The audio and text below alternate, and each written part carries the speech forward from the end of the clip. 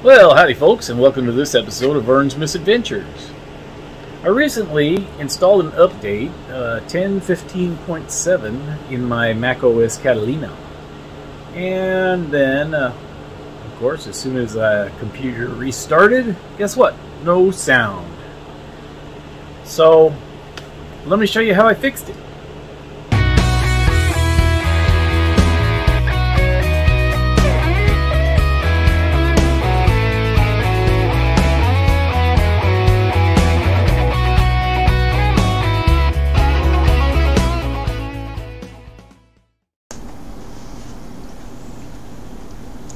Okay, so I installed the update, which is, let me see here, it is 10.15.7, and then my sound didn't work anymore, so I went over here, I tried to click the volume control and it was all grayed out. Went into settings, or preferences rather, go over here, you check your sound, and none of this was here. It just said there was no sound devices attached or whatever, right? So I had issues for sure. So let me show you how I fixed it. Okay, so I used a program called Clover Configurator. Now if you have a Hackintosh, I'd be surprised if you've never heard of this or never used it. So anyway, I opened up Clover Configurator, and first thing it did was prompt me to update it. So I updated it, and this is the version I have right now.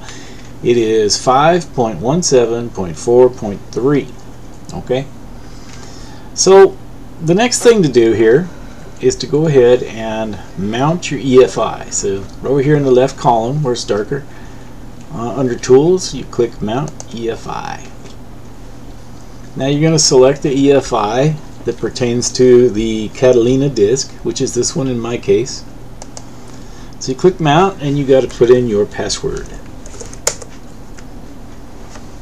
Alright, once it's mounted, you have the options to either unmount the partition or to open the partition. Let's open it up. And if we look here, you see that we have EFI, so let's dig down into that. Now, there is our Clover, and that's where your updates will go.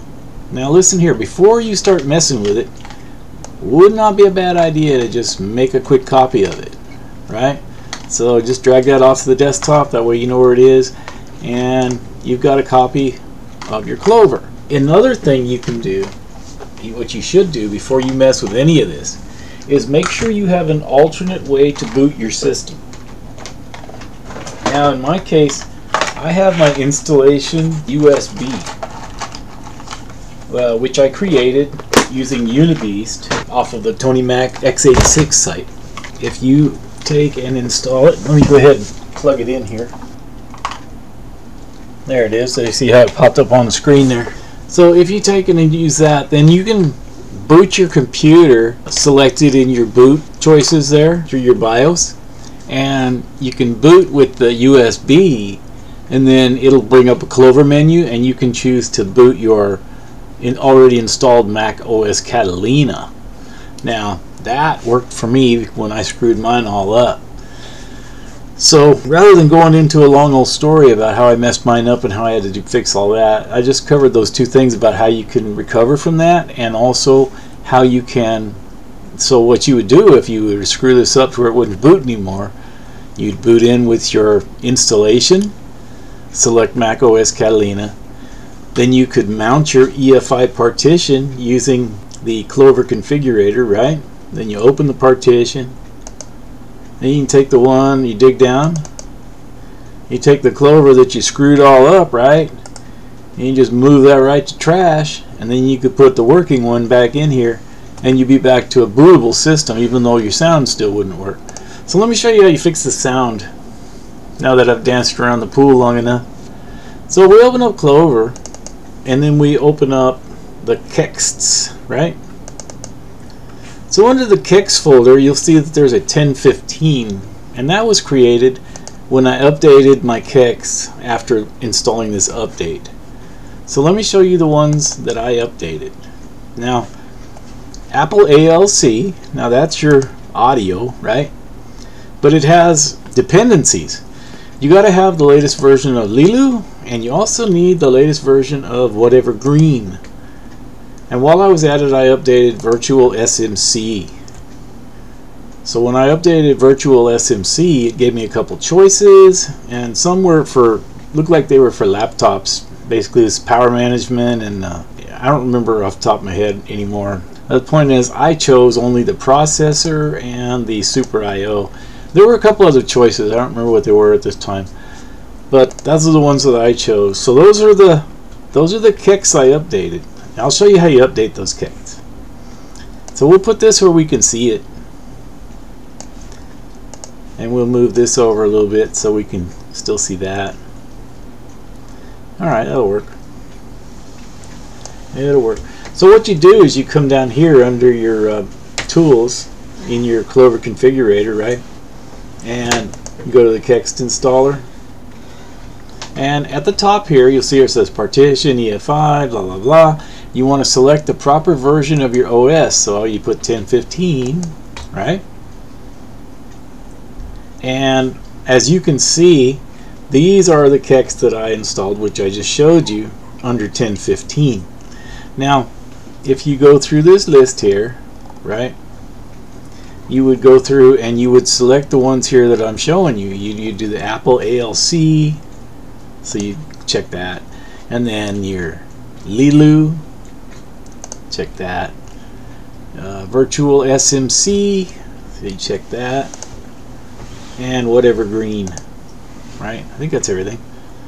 I didn't have any other issues with my machine, and I learned the hard way. As I said, I made mine completely unbootable, playing around with too many things at once. So I've just decided, you know what, if it works, I'm not going to fix it. So there you go. So those are all you'll need to do to get your sound working again, right? At least that's all I had to mess with. So you see how you have them checked? Then all you do is you click the download, right? You download that, and that will download the latest updated kext there into your 1015 folder, like mine is there, right here. And that's pretty much it. Once I did that and rebooted, it worked. My sound came back. So let's go through the drivers, because I think I'm pretty sure I updated my drivers as well.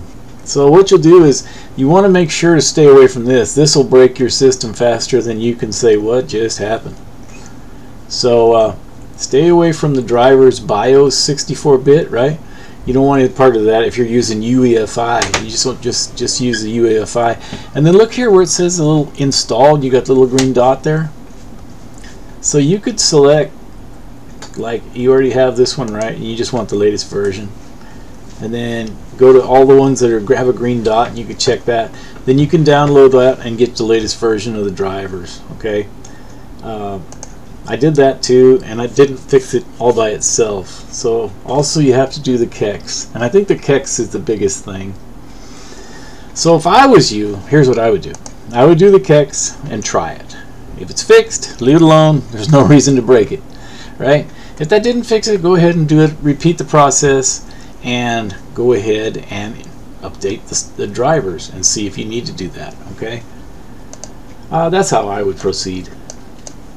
But that's my advice to you, and how you can fix your sound on macOS Catalina on Hackintosh.